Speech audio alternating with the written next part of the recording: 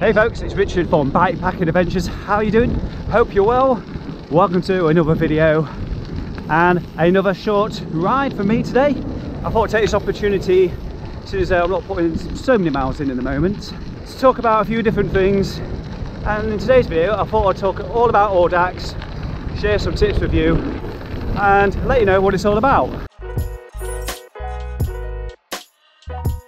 So before I go into those tips, tell you a little bit what Audax is all about.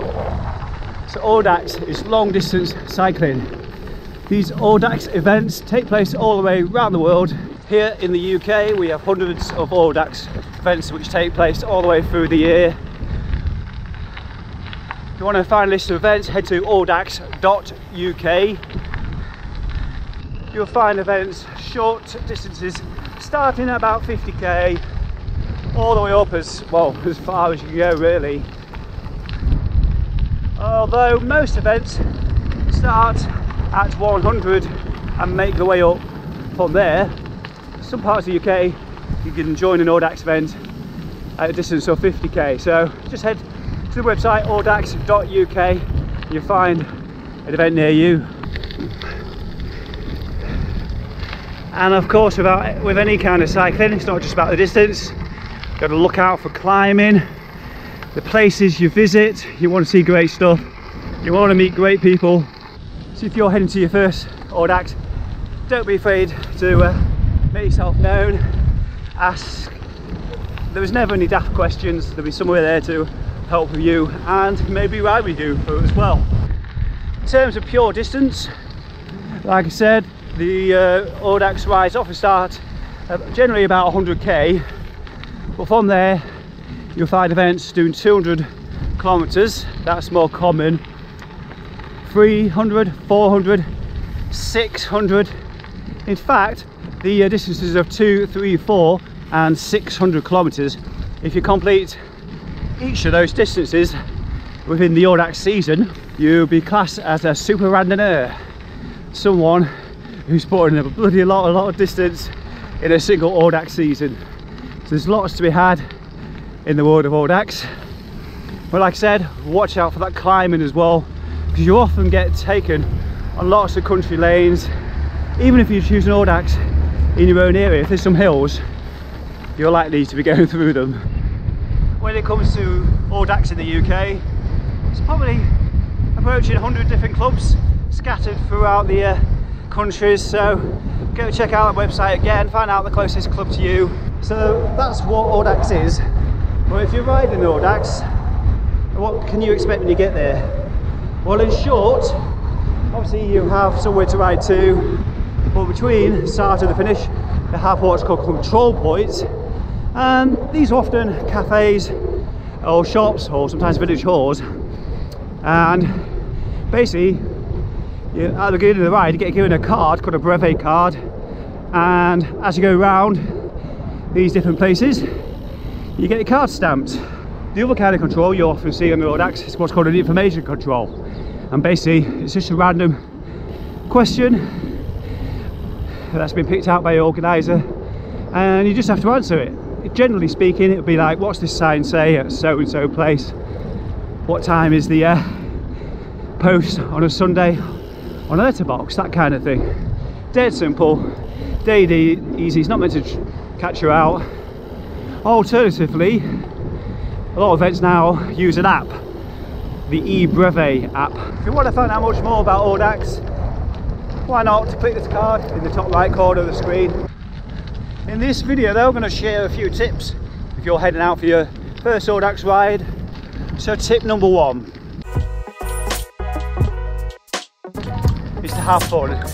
It's just riding a bike. If you can remember those two, then everything else which follows should be a lot easier. It's just a bike ride. You're there to have fun. If you're generally not having fun and you've persevered, then maybe Audax is not for you. However, stick with it. Audax, when you're first setting out, like lots of other journeys and activities, you know, it is difficult. Tip number 2. A lot of cycling is up here in the head. It's not how strong you can pedal, although for sure that's definitely a lot to do with it. It's also a lot to do with your mental strength, persistence, determination, perseverance. So when you're heading out, remember rule number 1, be patient, it will come. Enjoy it. It does get easier, and if you are genuinely struggling, do what works for you when you go out on rides outside of Audax. Maybe listen to some music. Which brings me to tip number 3. You won't be the only one riding it alone. Don't be afraid to go over, say hello, introduce yourself. Maybe start with a line, "Oh, feeling a bit nervous." Perhaps that person will join you for the whole ride, a little bit of the ride, make you feel comfortable, and will no doubt share some stories. Tip number 4. Pacing. So when you start this, you need to ride at your pace. Of course, you've got to find it first. You may be pushed at the beginning to go fast, to keep up with everybody else there, which is fine until it isn't. So yeah, enjoy the ride out. It's often quite fast, but know when to rein it in and fall back to your own pace. Audax is no different to any other branch of cycling. You will get faster as you do it more and more. If you're riding out on your first 200 and your longest distance before then is half that, then pace yourself. Tip number 5. And I've not touched on it earlier, and that is time. Audax events are all timed in the sense that you need to finish it before a certain time and reach those control points. When you first look at the birthday card, you'll think, what's this start time and end time about? Start time, don't worry about that ever. The end time is the one you need to be thinking about, and don't think about it too much. Each of those stops along the route, you must reach them before those times elapses. However, they are very generous. I won't bore you how it's based and how it's reached, but suffice to say it's very generous, so always forget about the time aspect of reaching those points. If you can keep in your pace, keep on moving forward, and ultimately not faff too much, you'll reach those places. Sure, there might be an occasion where you don't, but don't let it hold you back, and don't let it put you off doing another event, because when I've done it, well, my experience of running out of time is when I've chosen a route that is too hilly, too challenging, all those twos, or the weather goes wrong, it's too windy, too rainy, things like that. If you choose your first event to be, you know, within your comfort zone, then you'll be fine. Tip number 6. Don't try to be too adventurous in your first few rides. Keep it easy. My first 200, 300, 400, 600 were all here at home in my county of Lincolnshire, and in the main, Lincolnshire is pretty flat. There's lots of places you can ride on flat ground. So that's why I've started with, you know, maybe you live in Derbyshire. You don't have that benefit of riding anywhere flat. So why not jump in your car or take the train, start your first 200 somewhere in eastern England or wherever's closest to you, and then maybe in the following year, once you get to build a bit more confidence, you can head out into more hills, which is exactly what I did. I went to Wales and did them all again. So tip number 7. A lot of these tips I give now are quite specific to Audax. Some of them cross over, and the next one certainly does. And it's not important, it's not something you think about when you're doing like club rides, where you just go into a cafe stop. But when it's Audax, this comes right to the fore, and that is eating and drinking. When you go out and do a 200-kilometre ride, you need to be eating a little and as often well, throughout the ride. Don't wait until the cafe stop, don't wait to the control points. You know, keep on eating little nibbles of cereal bars or real food that you might have started with at the beginning of the ride. It's common in Audax events to be stopping at shops along the way, spas, co-ops, convenience stores, you know, supermarkets, things like that. You'll find there's ample places to stop for food. I guess within that tip is to always make sure, you know, your pockets are full. Don't let your pockets go empty. And in the summertime, always take more water. If you've got too much water, and then don't worry about it. Think of it as a training load for those longer rides. Tip number 8. Always check what you're taking out with you before you start the ride. You don't want to be 100 kilometers into a 200-kilometer ride and realise you've not got your pump with you, or spare inner tubes, things like that. So always make sure you double check. You know, if it's a long way away, you know, if they start the events on the other side of the country and you're going by car or rail and you're taking a rucksack or whatever it might be, do check before you even leave home. It's pretty well known that Audax, certainly in more recent years, is a gateway drug for doing ultra events and ultra racing. So if you're the sort of person that has considered entering the Transcontinental, the Tour Divide, the Pan-Celtic race, or any number of other races across the world, Grenache, Badlands, those sort of events, then why not consider Audax? It really prepares you for those longer distances, especially the 400 and 600 kilometer distances, because for most people those last longer than 24 hours, so you're learning to deal with very little sleep.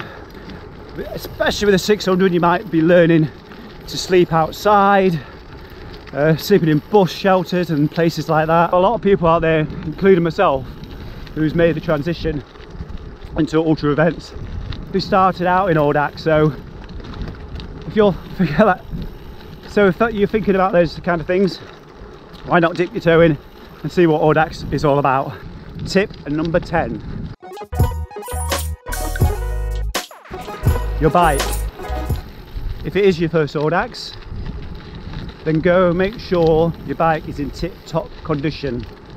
Don't ride it when you know there's something that needs immediate attention. Make sure your bike's nice and clean. You know, you've lubed the chain. Oh, this is quite common cycling advice, but of course matters even more when you're 100, 200, 300 miles from home. If something breaks, what could have been avoided, you've really only got yourself to blame. So make sure your bike is prepared before you leave home. Tip number 11. So perhaps you've done Audax before, you're considering doing more rides a year, but there's not enough events in your area. Consider DIYs, do it yourself. As the name suggests, these are routes that you plan yourself and you put your own control points in there, work out where you're going to stop for food, you can decide on your own distance, you can decide on your own climbing, all those variables, you know, you're in control of. To a certain extent, it doesn't always go to plan, get diversions and all things that can upset your ride. If you head over to the homepage of Audax UK, you'll find a link on the homepage with more information all about DIYs. Tip number 12. I'm going to finish talking about clothing. Clothing is of course very important depending on the climate and the distance, because as soon as you do your first 300 and above, you may well have to deal with night time. Now, unless it's a hot sweltering day in summer, you can have to think about dropping temperatures.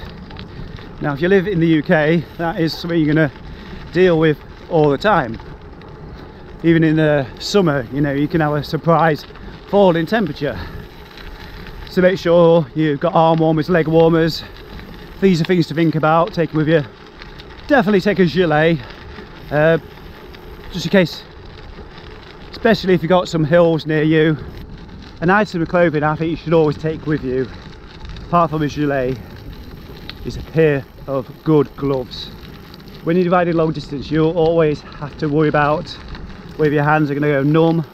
So make sure you've got good padding. I mean, at the moment, today for instance, I'm wearing fingerless gloves.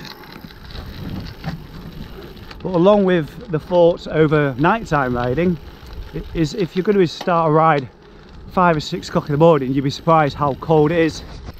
So you might even want to think about taking 4-finger gloves as well. These are all things that can catch you out. If you've never ridden a bike at 4 or 5 o'clock in the morning, you could well be shocked, especially here in the UK, how much colder it is compared to when you would normally ride at maybe 8 or 9 o'clock in the morning. 12 tips that you could take away and use on your first Audax ride. I wish you luck. Another one, what I was going to mention is, whatever time of year it is, always think about taking a rain jacket, which is something I've not brought with me for this ride, but it is actually just started raining. So perhaps that's a bonus tip for you. Take a rain jacket, even if it looks like it's not going to rain. And if you haven't already, why not hit that subscribe button? Now might be the time. Comments, questions, head down below. I'll see you in the next video.